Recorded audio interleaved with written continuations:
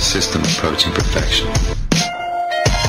We'll walk deeper into the belly of the beast if it means I'm able to further limit risk. I'm Dan, the other Dan from the Crypto Show, and I'm here at a crypto cannabis convention with Lyn Ulbricht, the mother of Ross Ulbricht, the guy that ran or founded the Silk Road.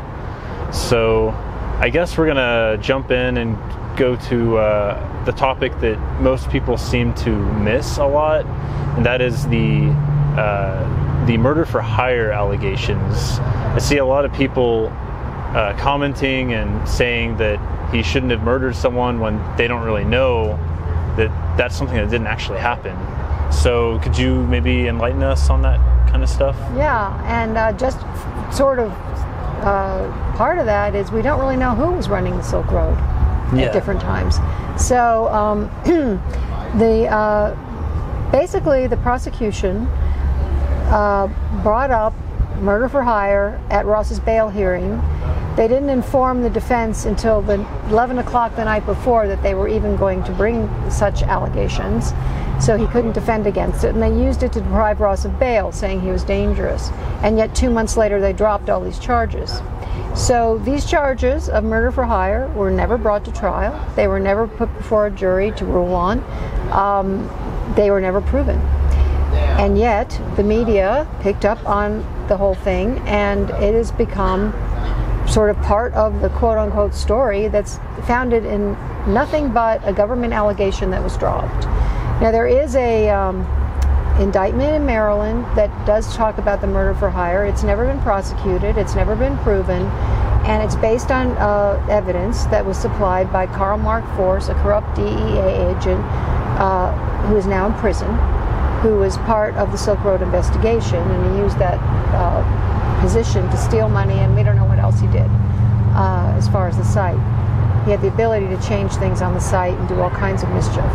So this is a terrible smear on Ross, who's a very peaceful person. His philosophy has always been do no harm. Silk Road was one of their tenets of their manifesto, is everything's voluntary, you don't use force against people. And it's also a question in the Supreme Court right now, brought that question forward because the judge used these allegations of murder for hire to enhance a outrageous double life plus 40-year sentence for Ross for all non-violent charges, but she threw in murder for hire as a justification when it was never ruled on by a jury, which is in violation of our American Sixth Amendment right to a jury trial. And one of the reasons the founders even wrote the Sixth Amendment was to protect the accused from judges deciding something was true without the benefit of 12 of their peers deciding it was true. This one judge who could be corrupt, who could be a rogue judge, who could just be ignorant, whatever. I mean, I'm talking about in general. And that's why we have the Sixth Amendment, and yet this judge violated it blatantly and used the murder for hire charges that were unproven to give him a life sentence.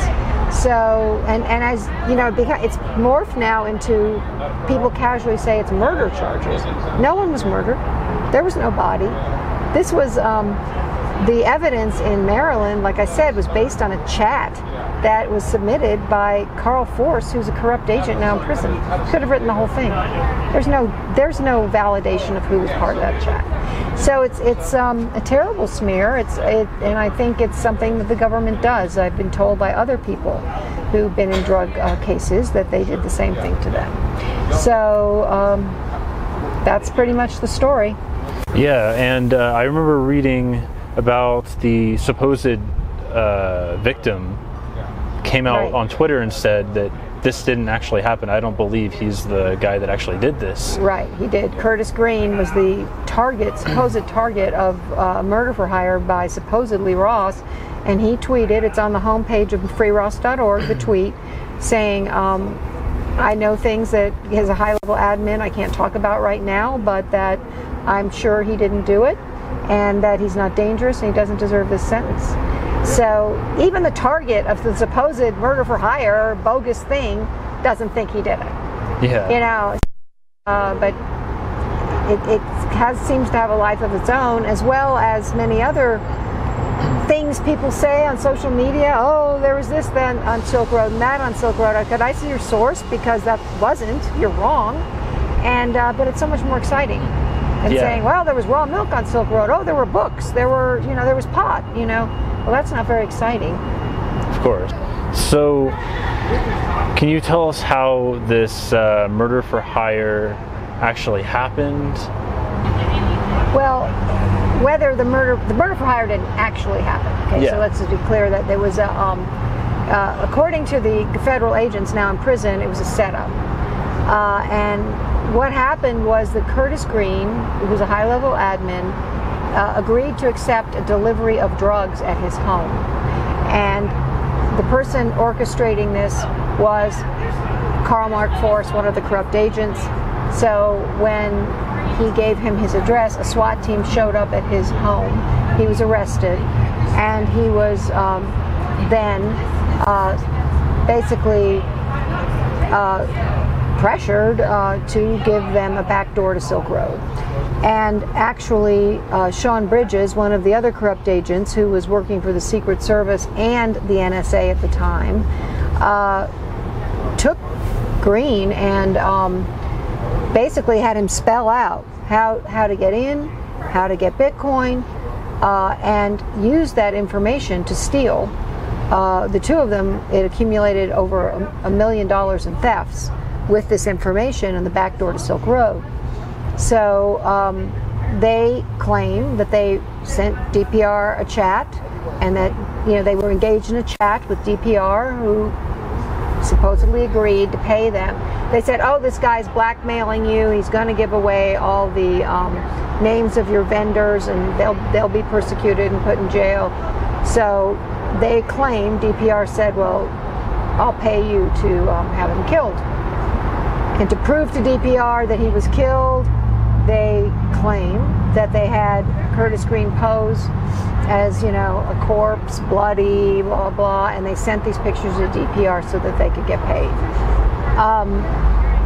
Who DPR was at the time is unknown. Whether DPR even was part of this or whether it was a complete script written by those cops is unknown. To get the money, to distract from their own nefarious deeds. But that's how it happened. And the person who was posing dead as a corpse is the one who came out and said, I don't believe it was Ross, publicly. Yeah. So these corrupt officers, where are they now? What has happened to them? Well, they've admitted to stealing over $1 million from vendors on the Silk Road, and they are in prison. One got 7 years, I think, and one got 6 years prison, and they're just serving that time. Unfortunately, all of their emails are encrypted, and the government has not decrypted those emails. We don't know what was in them or what they exposed. There's a lot of sealed evidence. There's a lot of undisclosed information about this whole thing. I don't really understand why the government continues to hide what's in there unless there's something in there that they don't want us to know. But but right now it's kind of murky. They're in there and they're serving that time. Yeah. So I guess evidence that these officials created, I've heard that evidence can't be used or couldn't have been used in the current case. So they had to postpone the case that came before Ross's case in order to have it, I guess, go more towards their side. I think what you're referring to is while these agents were under investigation, Ross was moving towards his trial, and when it was revealed to the defense that these guys, well, actually only one of them was revealed until after trial, but the Karl Mark Force was a corrupt agent that had access to the site, could change passwords, PIN numbers, act as DPR, change things on chats and on the forum and on the marketplace, could add and subtract data from the evidence, what became evidence. The defense is like, well, we want to be able to present this to the jury. This casts reasonable doubt on Ross's guilt. And prosecution said, no, we can't do that because that will tip off the agent that he's under investigation and it'll hurt our investigation. So the defense said, okay, we'll wait. Go ahead with your investigation, then we'll have the trial. Well, the judge would not allow that to happen. She said, no, we're going to go ahead with the trial and just not let the jury know about this corrupt agent, either of them. She didn't know about the second one. And so it was not allowed to be known to the jury that there was a corrupt agent at the core of the investigation with unfettered access to the entire server and site, and the ability to change all kinds of very important information that was used as evidence. This is really outrageous. Yeah. And it turned out that the prosecutor was lying, that the agents had been interviewed by law enforcement and knew darn well they were under investigation. So he just said that to the judge, lied to her in court, and then 2 months later it all came out. But the trial was over and Ross was convicted and sentenced to life in prison. Wow, so there's nothing that could be done with this new information. Or rather, they wouldn't allow anything to be done at the time. Yeah, no, not at the time. It was totally, anything that even came close to being about Carl Force was not allowed to be mentioned. And it would take a new trial to bring it up, which we hope to have. We hope to have a new trial, fair trial this time. How is this whole situation doing in current times? You said you were looking at getting a new trial. Well, that's one of the goals. Yeah. Right now, Ross appealed his case to the appellate court, Second Circuit of New York. The Second Circuit, New York's one of the states, and they denied it. They did not seem concerned that there was these corrupt agents that had free access to the site. They didn't see how that affected anything, which to me is pretty amazing. And they denied all of the appeal, including the sentence, changing the sentence. So Ross and his team, a new team, had petitioned the Supreme Court in December. 21 groups across the political spectrum joined in support of that petition in 5 amicus briefs, all saying to the court, this is important. There's some very important questions here.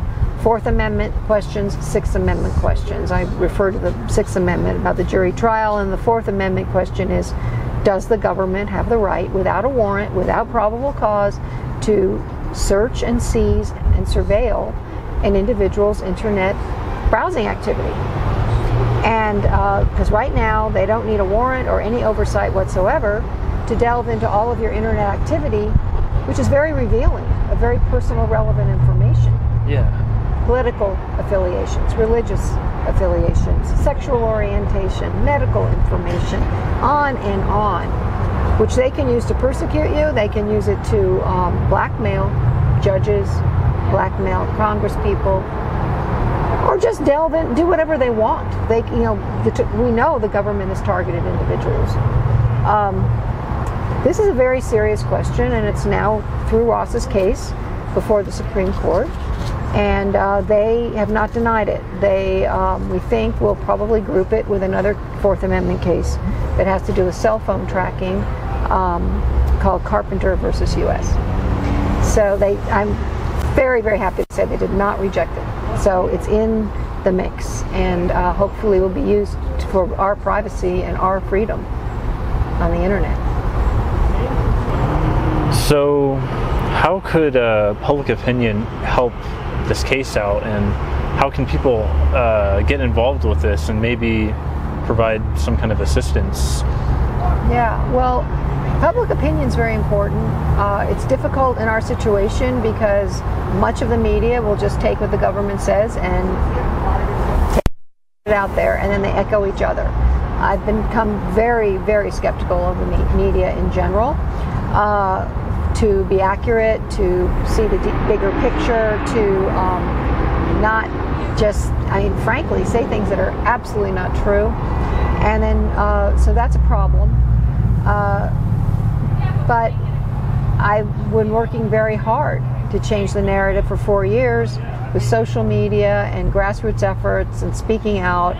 And, like, for instance, with the murder for hire, if you just think about it, they didn't charge him with it. That's Yeah. all you really need to know. It doesn't really make sense. You know, he's being lynched by the media, but there's no proof. And it's very important because, you know, we should care about proof and being tried by a jury. That's a real core part of our criminal justice system in this country and has been since we were founded.